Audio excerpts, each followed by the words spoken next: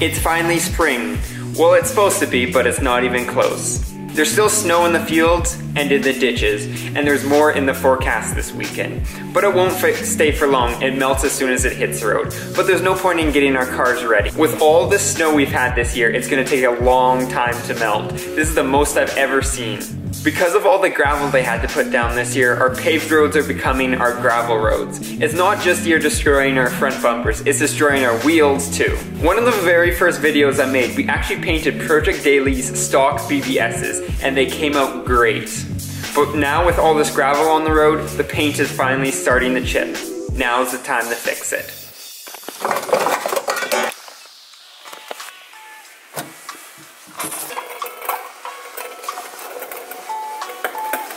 Depending on the wheel paint, this is relatively easy to do. So all you need is the original paint, which I have just a little bit left, which is the High Performance Granite by Duplicolor, a wet cloth, and something to wipe off the dirt. I just washed my car and it's still dirty. A little tiny bottle cap to put your spray paint in, and a little tiny brush. And then all you do is dab it and let it soak up, and it's not too difficult. There is a lot of chips on each wheel, but the one I'm going to show you how to do, because it's the biggest, is the one right here. As you can see the original color of the BBS wheels.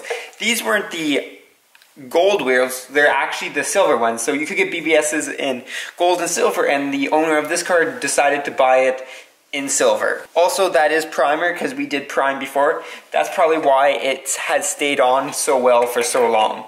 But it can't hold up to our gravel roads, so it's time to fix it up. So the first thing, as always, when you're doing any paint is prep the area. So all I'm gonna do is just wipe it off with a wet cloth, and then take a dry patch and then just dry it off. And then we're gonna take some of our Duplicolor paint, give it a good shake.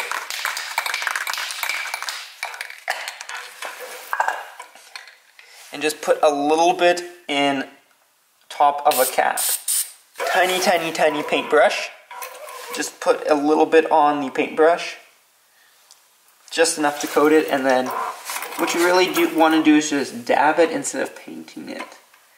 This one's pretty big, so it's not going to fill it completely, but it'll probably work pretty well. I'm also kind of doing this upside down, so I'm not gonna do the best job. Okay, so as you can see, it's filled, and actually it looks pretty good in the camera. It looks better in the camera than in real life. So then you pretty much just gotta let it dry, and while we're letting it dry, I'm gonna do the rest of the car.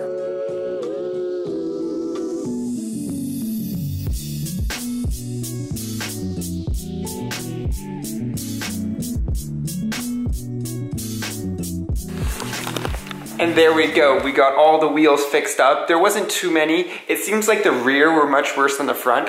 Don't know why, but that one chunk was the biggest one out of all the wheels. I'm not sure how that even happened. That was a fairly big chunk of paint to come off. I also got a couple new chips in the hood, as you've seen in that little bit of B-roll there. Unfortunately, some of the gravel you can't dodge, it's just too fast. But hopefully it turns spring soon so we can get to producing some awesome car content, and David can bring out the Miata and everyone can come over and we can start working on their cars and getting them ready for the 2018 season. A couple more things before you guys go. First off, I recorded in a new format that's available on my camera.